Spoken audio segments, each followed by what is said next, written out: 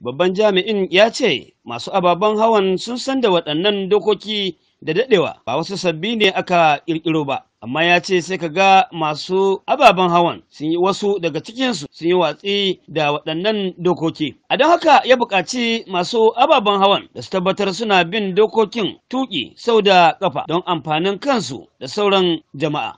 Wannan hukuma doka ce, dokar nan kuma ba wai sabuwa ba ce, ta daɗe, yawan bi ne.